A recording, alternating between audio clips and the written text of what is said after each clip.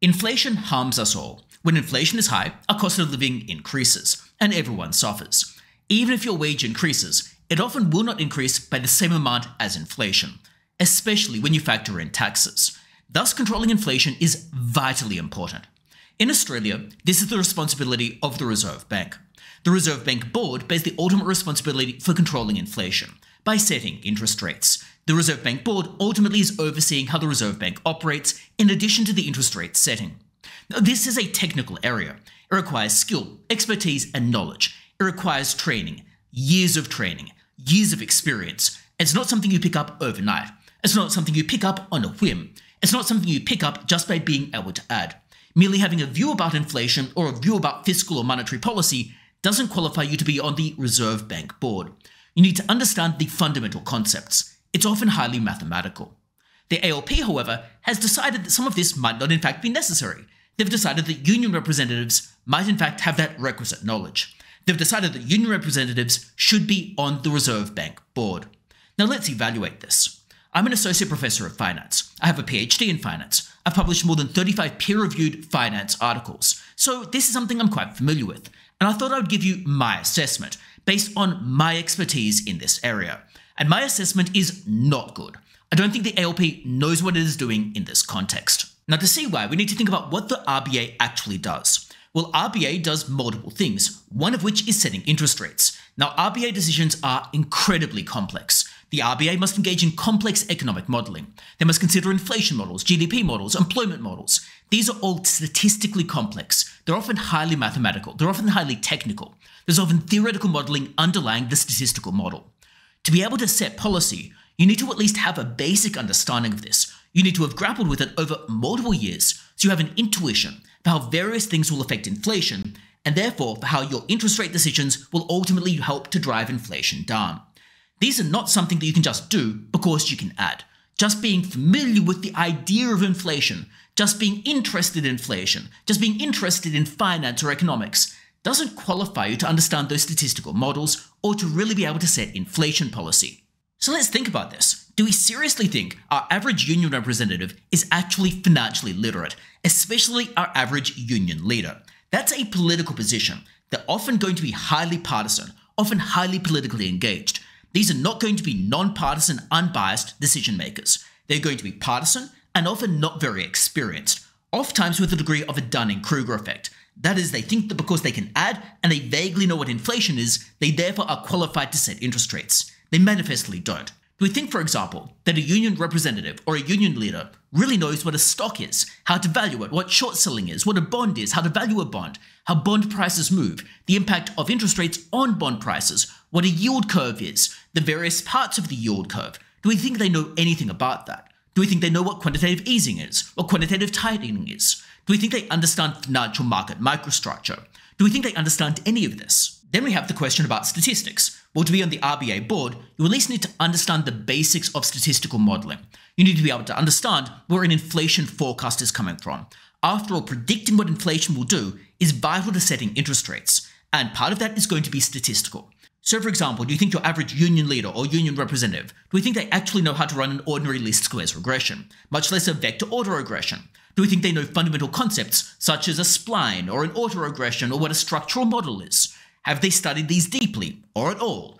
If they once studied it, have they used it any time recently? Are they actually familiar with any of these things? Are they familiar with any of inflation modeling? Familiar with any of economic modeling? Familiar with any of these statistical techniques? And therefore, do we think they can actually make an informed decision about what to do with interest rates? It beggars belief that would get people onto the RBA board that manifestly don't know what they are doing. It's like putting someone onto a corporate board who simply doesn't know anything about cash flows. Or it's like going in for surgery when your surgeon has never actually studied medicine. In either case, you're going to get a bad result. It's absolutely mind-boggling that the ALP thinks this is actually a good idea. They're putting unqualified people onto one of our most important boards in Australia. It is very, very strange and very weird, but with the ALP, it appears they've become perhaps beholden to the unions. The question is then, if the union representative doesn't bring statistical or finance or economics knowledge to the board, or really know anything about monetary policy, do they bring other skills or knowledge that might be useful? Well, the answer to that is, well, basically no. The skills and knowledge and training and background of a union representative is completely irrelevant to monetary policy. Monetary policy involves using interest rates and some other tools to bring inflation down while also considering the unemployment rate. The things that the union representative might be doing, for example, what their workers are getting paid, for example, their workers' concerns about their employer, it's completely irrelevant to monetary policy. It's just not at all relevant. There's no relationship between that and setting interest rates, like none. And the only thing a union representative might do here is make decisions worse, because they might be more partisan, more political, more likely to just go along with what the ALP wants, and in particular if the ALP is in government and the ALP wants lower interest rates, well, the union representative is more likely to advocate for those, even if it isn't good policy.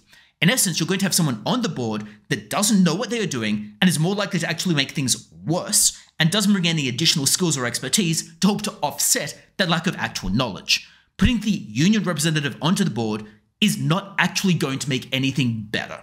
Now, the RBA might not have made perfect decisions in the past. This is given with hindsight. After all, in hindsight, we can tell what worked and what didn't work. However, we need to assess the RBA based on the decisions they made at the time and compare that to what could have been the case otherwise. I.e., we need to look at what information they had right then, and whether given the information they had, they made a decent decision. Now, this is a highly technical area, and if skilled individuals have difficulty making decisions about interest rates, imagine how much worse it would be if someone didn't understand the basic models. Imagine how much worse it would be if you've got an untrained, unqualified person making these interest rate decisions. It is obviously going to be significantly worse than if you have someone who actually understands what is going on. And if the person who understands what is going on is struggling, and perhaps in hindsight the decisions weren't perfect, how much worse do we think it would actually be? We can just look at Turkey, for example, to see how much worse it might be. In Turkey, they took the unconventional policy of keeping interest rates incredibly low, and inflation reached 80%. Now, if one wants inflation at 80%, we'll bring the union representatives onto the board. But if you want inflation back down under control, then maybe get people who actually know what they're doing on the RBA board. Now, unfortunately, the ALP seems to have shown little interest in understanding basic financial economics. And this isn't just with the RBA board, although that is a major symptom of it. It's also the case with the superannuation tax grab.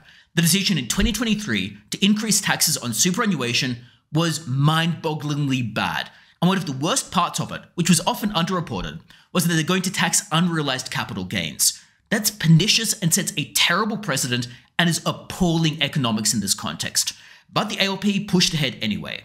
If you go back to 2019, the ALP pushed ahead with their boneheaded housing policies, which ultimately would have made things worse if the ALP was elected. However, fortunately they weren't elected, and then ultimately their housing policies didn't come to fruition. However, the ALP seems to be intent on repeating some of the mistakes that they've made, seems to be intent on making the RBA worse with union representatives. And unfortunately, as a result of this, we are all likely to suffer when the ALP makes the RBA worse and makes the RBA more partisan.